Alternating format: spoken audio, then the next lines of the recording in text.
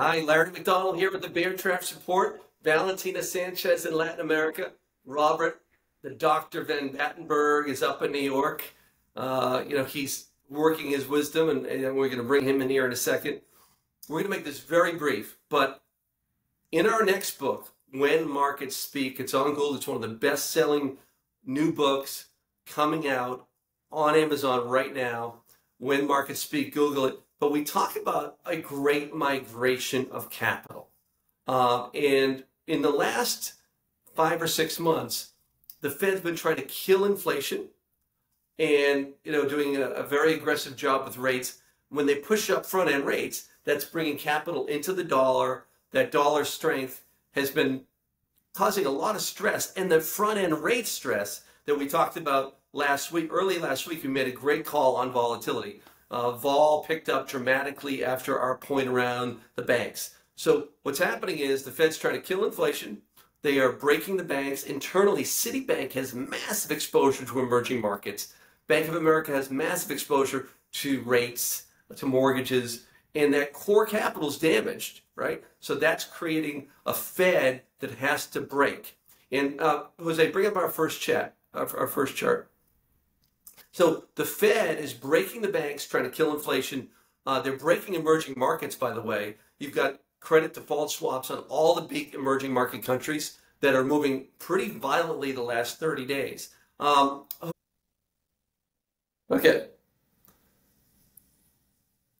so the banks have been blowing up, violently emerging market stress. It's moving money into the dollar. It's moving money into front-end rates. This is something I think that's really interesting because the dollar is at an unsustainable path because literally it's really causing, like if you're a truck driver in Brazil, okay, if you're a truck driver in Brazil, the dollar's up 7% since July and oil is up 25% since July.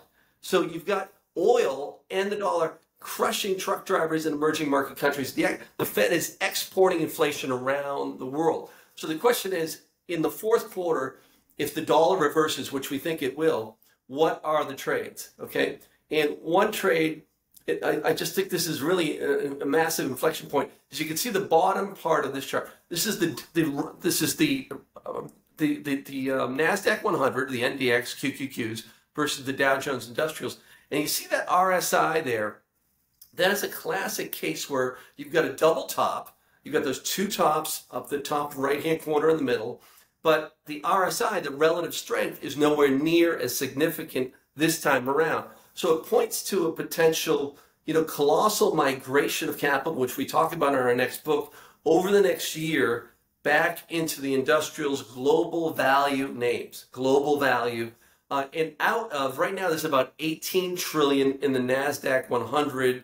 And that's up from 12.5 in December. So what's interesting, Rob, I'm going to get into this right now with you. Rob, how is a sector like the Nasdaq 100 with staples in flames last week, utilities in flames, people are calling this a defensive sector even though it's appreciated from, say, 12 to 12.5 trillion in December to 18 trillion now, the Nasdaq 100. How is that defensive?